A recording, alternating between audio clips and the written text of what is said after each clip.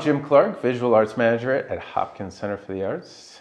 Today we're at Gallery Imagine in Suite 183 at the Northrop King Building in Northeast Minneapolis.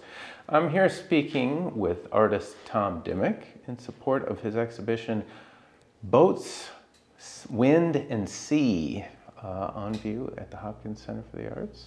Tom, hello. Hi. Thanks for having us out here. This is Glad new for you us. could make it. Yeah, it's great.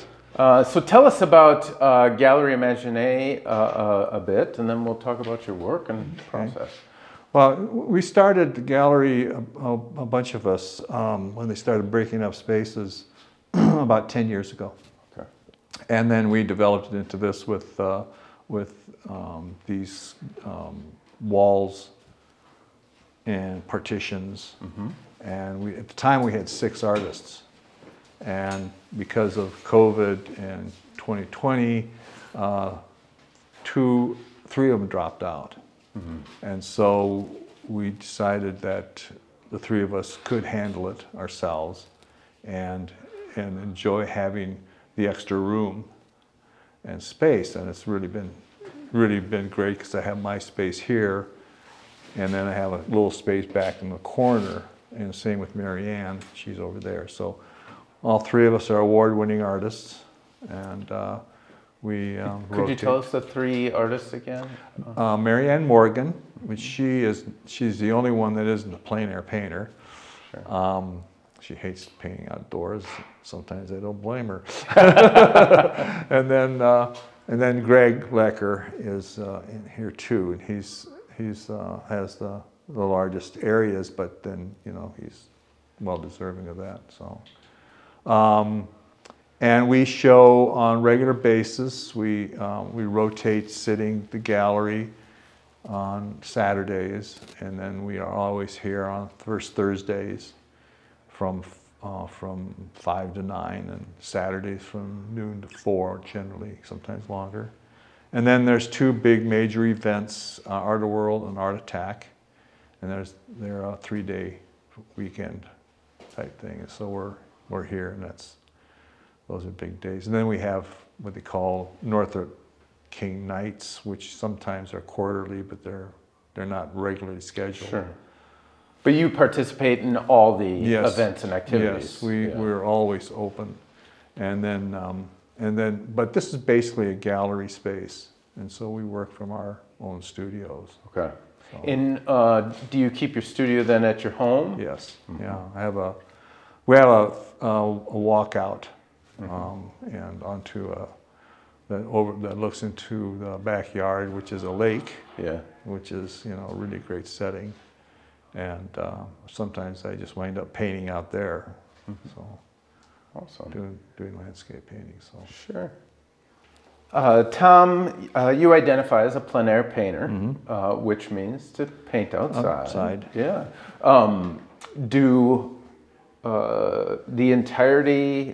Is the entirety of your body of work plein air work, or do you also do studio painting? I do a lot of studio paintings also. Okay. There was a period in time that I was doing maybe 10 or 12 paint-outs a year, and I just had barely enough time to bring my stuff back, and then I was out again. So my studio became a warehouse of paintings that I was working on. Mm-hmm. With COVID, and I've been doing a lot more studio work. And I'll take some of these pieces that I've done outdoors and do larger versions of those, mm-hmm. And that kind of thing. But they're mostly impressionistic quality, although I do like to dabble in other medium and other styles. Yeah. So abstract and that kind of thing. So interesting. The majority of works in your exhibition at the center are oil, but there's a watercolor, mm-hmm. and there's a Cassine painting as well. Yeah. Mm-hmm. Tell us about medium choice, because the majority of those paintings are oil. Is that your favorite medium? It pretty much is. Yeah. Yes. I enjoy, and I've done different styles. I've even done sumi Chinese painting, mm-hmm. Japanese painting. And I like that also, but it doesn't feel natural as being a Westerner. So I do that because I like the style, and I kind of grew up in it when I was a child. Yeah. Lived in Southern California, and there was a lot of that influence. My mom was really collected a lot of that. But Sure. so I do go from one thing to another, watercolors, and I've always had casein paints with me, and I also do monoprints, and so all these different styles. And watercolor is one of my favorite medium too. So. And can you tell our viewers a bit about casein, in that it's a less ubiquitous medium? Yeah. I think a lot of folks don't know what it is. Could you speak to that? Yeah, it's a water-based medium. It's very old. It's milk and cheese derived in The binder. extractions. Yeah. For the medium to hold the pigment. And it's basically a precursor to acrylics, actually, from what I understand. And you can manipulate it a little bit after you've painted it within a couple hours or so, but after that it dries rock solid. So that's the beauty of casein. It dries flat, so there's no shine or gloss or glaze or anything like that. And so it's a nice medium. I like to use it. It's more of it's more of a graphic style of painting that too. Just the way the paint lays down and stuff like that. So. In quicker drying than oil, so it's kind of snappy in process. Yeah. I think an interesting point to be made, it's a watercolor in that it's water soluble, but it dries opaque, unlike traditional watercolor. Right. Traditional watercolor is it's, from what I understand, back in the day they used a lot of gum arabic, I think, which solidified it to a point where they could mount it unglazed. But after a while, I don't know what happened with it. Somewhere along the line, they started putting glass over it. Yeah. And that was it's for me, for plein air painting, watercolor is a problem because you usually have to frame them right there. And you don't have necessarily the facilities, so you're out in the woods. Putting glass and mat, together, and a lot of times you'll get bugs in them and dust and stuff. So it's not a very clean environment to do that in. So it just got to be too much of a hassle. So I save my watercolor paintings for in the studio, basically. Sure. So. Working plein air, do you have a favorite location, or how do you arrive at or choose your locations? Well, most of the time I go out in plein air competitions, so it's that location. It's either in Cook County or it's in this time Otter Tail County, and other places too. Hopkins, or not Hopkins, but Hudson and. So on and so forth, but I prefer just about any place, really. It's whatever catches your eye, and you thought this would be a nice spot to paint. Something like that, so. Related to selection of locale and subject matter, boats, wind, and sea. It has that unifying theme, and it's nautical.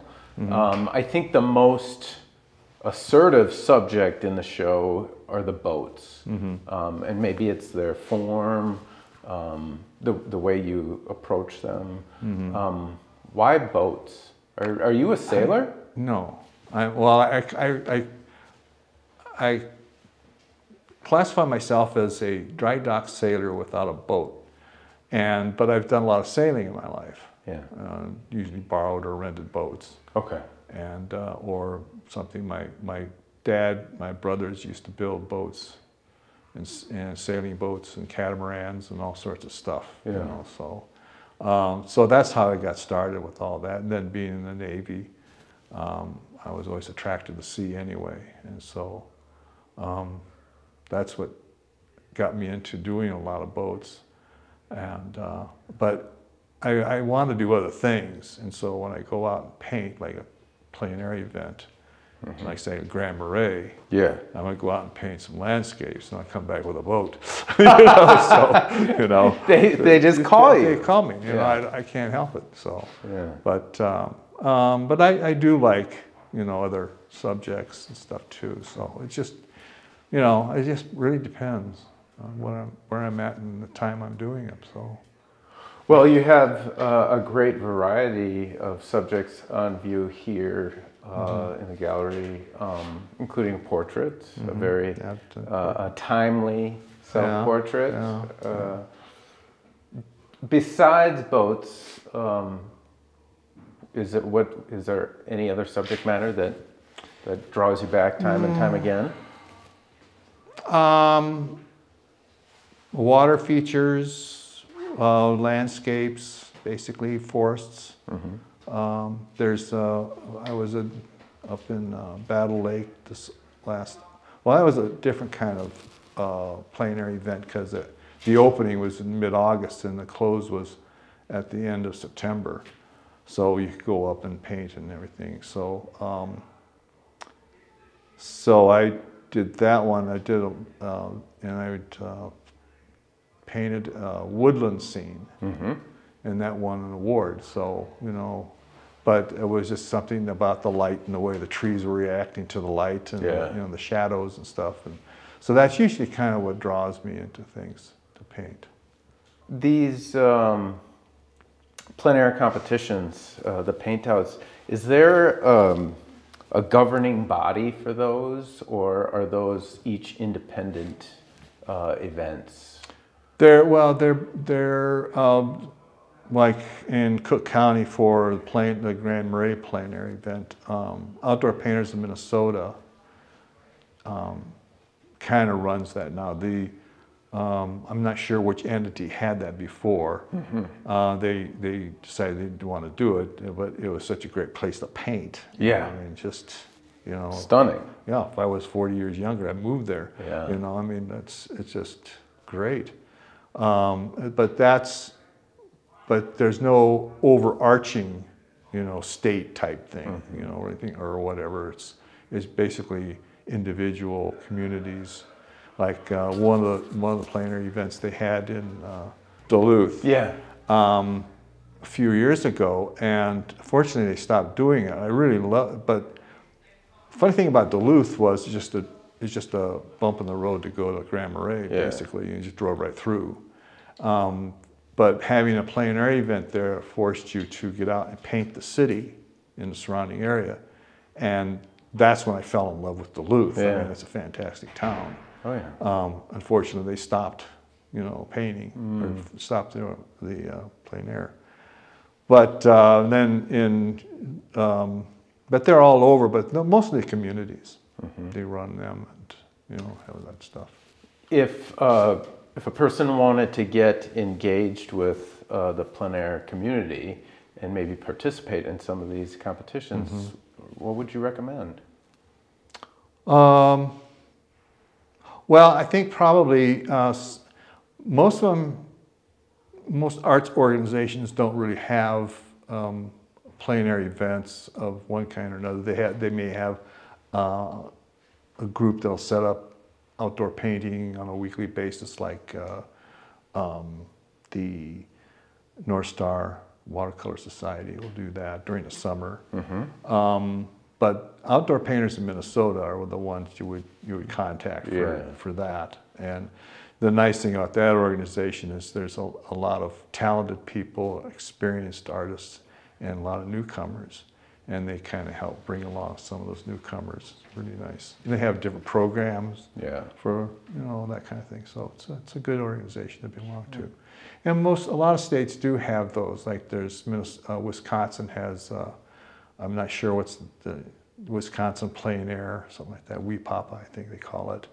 And Indiana, and so different states and stuff. But then the big one is PAPA, which is Plein Air Painters of America. Okay. And that's a national one. And then there's the American Impressionist Society. So there's big organizations like that that do that. But you're a member of OPM, Outdoor Painters. Yeah. So I've been a member for like 12, 14 years, something like that now. What other artists do you admire or inspire you, or do you gain influence from?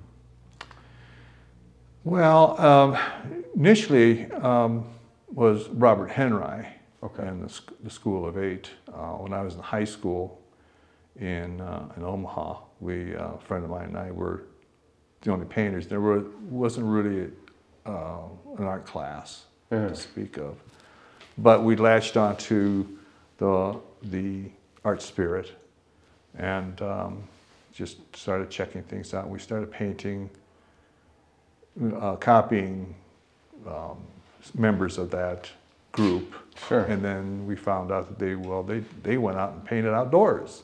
And so we went out and painted along the river near the school and stuff. So that's where I got introduced to plein air painting back in high school. Is that right? Yeah.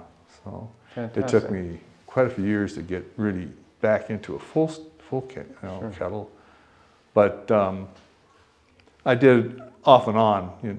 I would paint when I go outside and paint, but not to the degree I'm doing now. So, tell us about painting outside and how one even approaches that. It's so varied. Yeah. You know. How do you approach it? Well, I basically, I'll go around looking at different places that might, scenes, things, if I'm out. And if I'm pretty sure of where I'm going, I'll carry my my paint box and and tools with me. And then I'll find it. There's a viewfinder that has a. In fact, I always carry it with me because you never know. Yeah. So there's a viewfinder here. It's pretty good, and it gives different sizes, and so you just line it up and get that. Sure. Some folks. And that I can do that if I'm not, Right. But right. Yeah. It's the same kind of thing. And then from there, you kind of figure out where the thirds are, because I go by thirds and the designs and how the scene moves around and just, kind of design the scene. And then I'll do a sketch, and then with the proportions, and then value. I'll think of 3 values: light, dark, and light, medium, and black. And I'll try and design it somewhat that way with those in mind. Because one of my other mentors was Howard Pyle, who was the father of American illustration. Yeah. And I was an illustrator for a long time. So so that's how I got going. Another influence is Harvey Dunn and Thomas Hart Benton, which don't have anything really to do with a lot of what I do. Sure. But they're all kind of illustrators, so that's where that came from. Yeah. And then the more modern ones, people, Hawthorne and those guys in that group. So, but they're kind of there, wherever I'm at the time. I look for that influence. Sure. So once you've found the location, you've identified a subject, you've used your viewfinder. I mean, you need some kind of substrate or ground on Yeah. which to paint. And we think about painters as having big canvases and a model, or a lot of people work from photographs nowadays. But you're out in the wild. How do you manage that? Can you tell us a bit about your tools? Well, this is a Soltech, and I've been using Soltex for about 5-6 years, I think. This is my second The easel is a Soltech. Is easel, and it's all complete. And it closes and collapses, and it has a nice spot to put your paints and brushes. Generally, when I'm going out painting, and I know I'm going to be carrying this for a while, I usually just have three or four colors in my brushes and stuff. And then the backpack with my extra things like paper towels and stuff like that. With your color, and partially I imagine because you need to pack fairly light, how does that drive your philosophy of color? Or at all? It doesn't really. I mean, you're mixing all the colors derived from those. They're not going to be, if you're mixing a red and a yellow, they're not going to be as true as an orange out of the tube. Right. But you still get that same thing. So you're only carrying primaries. Right. Yeah. And that's basically all you really need to get everything you want. Do you carry multiple pigments in each of the primaries so that you're hitting some of the blue, the blue greens and the blue violets? Well, that would be a full, a full palette or full color palette for impressionist painting stuff. So, and that gets to be. I do sometimes, and right now I do have something similar to that. Yeah. But it gets to be, you're talking about 12 colors, and depending on the size of the tubes, it can get pretty heavy. So I generally keep it light. Yeah. So for that, but it depends. I'll have those with me if I need them or I want to use them. Right. But generally, I don't carry my facade. So if you just had one blue, one red, and one yellow, what would it be? Well, I would carry like an ultramarine blue, a cad red light maybe, cad red, and then a cad yellow light, then white and black. Yeah. So black is a modifier. So that's about it. So brushes wise, what do you just regular. Just regular, what do I call it? Coarse brushes, just regular paint brushes. Hog bristle? Yeah, hog bristles, thanks. And then substrates varies. Panels are the best because they're light. And I usually get a order linen canvas, and then it's primed with oil prime. Yeah. So it's a lot brighter, sturdier, and nicer to paint on actually. And then mounted on a thin panel. Yeah. And if it's small, most of the time you're going to do something fairly light or small. Yeah. So that's a 12 by 16. And is that a foam core panel? Yeah. And some shop towels. Oh yeah, yeah. And then I have my Terps can here, which I use, as cleaning brushes and stuff. And then basically these little reservoirs, I have two here, but mostly I use linseed oil. Linseed. And I have two, one for cleaner mixing, and when one gets contaminated with paint and stuff. So, and that's basically it. And how about this unit? Oh, this is like the ultralight. Yeah, this is my cigar box version. And then I turned it into a little facade here. I have a surface, an old pallet that I cut down to fit this. And then it takes a 6x8. And then I carry, again, three colors. I've got, well, I've got bright red. That's a good one to use. White, ultramarine blue, light,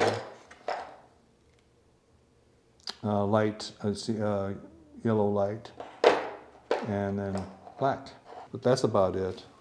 But I see that in there you've got some shorter brushes. Yeah, these are probably a little bit more than I usually use, but I just cut off the ends, and they're pretty nice brushes. They've been through the course for a while, but and I just cut off the ends so they fit in, and I have my palette knife. That's dynamite. So I drag this around with me on when I know I'm going to be taking a long hike to paint. Yeah. And then I took this to Italy with me and painted on location. So, do you sell those? no, I could. I might think about it, but yeah. Well, I've got some on the drawing board, but right now I'm kind of just not. And then it closes down. Nice. Yeah. So painting in Italy, is that the furthest you've gone to do plein air painting? Yeah. Yeah. I was in Ireland, and then I did a little bit in France. Mm-hmm. But I was really not as geared up for plein air painting as I am now. Yeah. And then California and Oregon coast. And can you tell us a bit about your process? I know the paintings that are on view at the center are a mix of plein air work and studio paintings. Mm-hmm. How do you, so you've captured, you've identified a subject, you've captured a composition roughly with a viewfinder. Mm-hmm. You mentioned some sketches. Mm-hmm. Are those done in oil, quick paintings, or you're drawing? Drawing. Yeah. I carry a tablet with me, just a small one. And then I have some charcoal with me, and then I mean, they're really rough. Yeah. They're just, well, they work out the composition, and sometimes, and then I'll refer to that when I'm painting. And then what I'll do is like say I work in threes, so I'll divide my, canvas up into 3 sections basically, and then I'll put the most important thing on one of those thirds. Mm-hmm. And then and design it after that. And then what I'll do is I'll mix a blue and a black and white and get kind of a Payne's gray. Mm-hmm. Sometimes Payne's gray, sometimes I'll just use, I'll have ultramarine blue, or no, raw umber with me, and I'll use that. And then sketch out my composition there, and then from there I'll start laying in my darks. And especially since you're outside and it's during, a daylight summertime, you want to capture or make sure that you delineated the shadows so that as the world turns, your light will, you'll know where your light was. So a lot becomes memory too. So. Yeah. And I think that's what many folks would find the most challenging, the ever-changing nature mm-hmm. of nature. Yeah. Whereas nowadays we're quite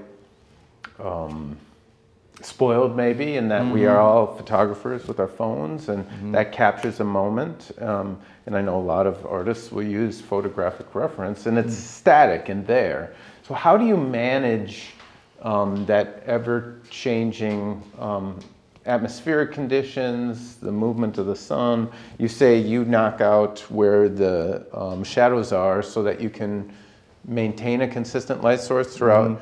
Mm-hmm. Do you ever respond to the change in light and make a tweak later? Sometimes. Yeah. It's like, depending on where you are, Mm-hmm. and you know, if you're almost finished, you say, well, that's a painting for another day. Yeah. I've done paintings where I've had to come back the next day to set up to finish the painting. Yeah. Generally, it's at a point where it's fairly well established, so every day is going to be a little bit different. So, but I have enough information there that I can fill in, you know, some spots that need more help. Sure.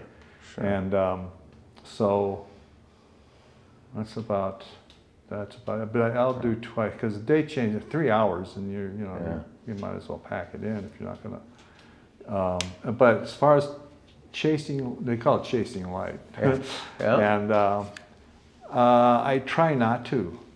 But sometimes, you know, you get to a point and you're painting and something else happens, and I thought, I don't know, okay, I'll have to, start painting some more. You know, so I mean, that's, you know, that can't happen, but I try to avoid it as much as I can.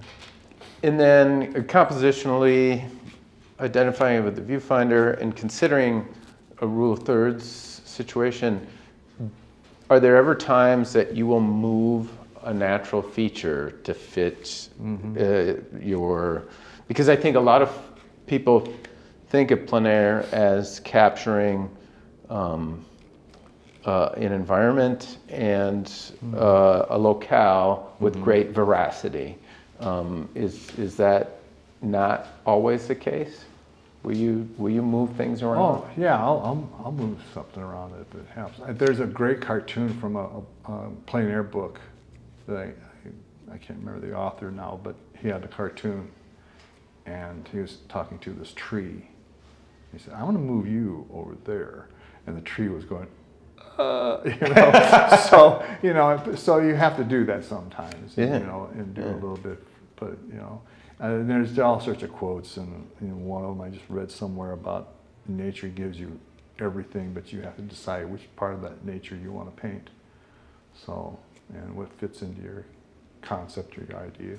Mm-hmm. But I try to not do that too much, but sometimes you really have to. Sure. Do you know plein air painters that would be against any type of movement, or is that fairly universally accepted that you might have to move a tree? Yeah, I think so. I mean, there's always your idea. Well, I've heard different stories. You're an entertainer, and you're creating something that says what you want to say, but also at the same time you want to make it a stronger composition. You want to have to bring out the real story of that scene or place. And sometimes you need to eliminate things and never really put in things that aren't supposed to be there. And that would be probably the one thing that you wouldn't want to do. And generally I haven't really run across any of that before. Yeah. So, do you feel that the artist has a special place in our world today, or what is the place of the artist, or the mission, either yours specifically, or that you think artists in general? Well, we're all recorders of history, and we all come out of our culture and our time. It's, if you art history going back to, even the early cave painters, they were painting what they saw, what they knew, and some of them are very moving, and all the way up through history.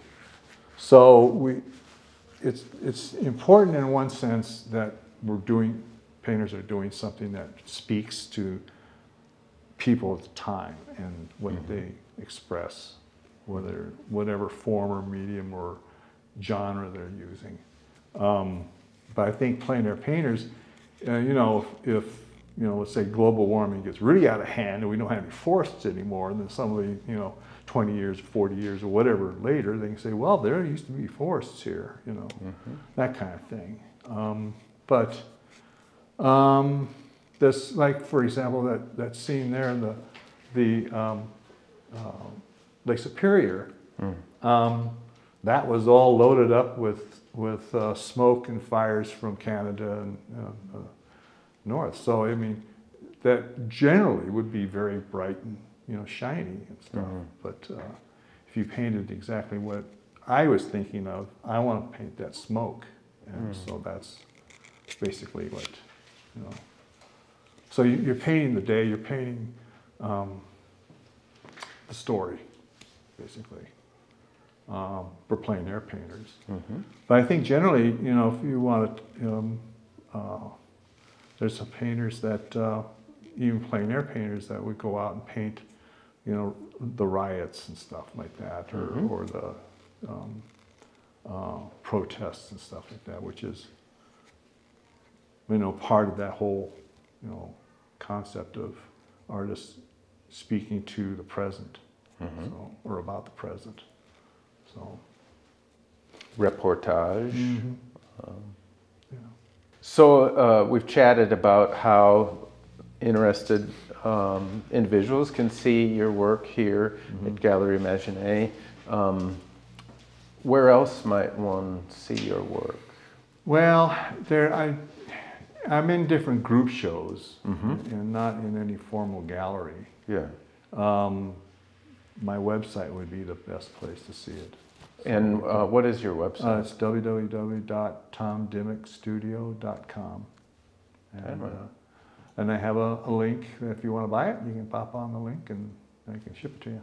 All right. So, Tom, thank you so much for sharing your work with our community. yeah, pleasure. It's all mine.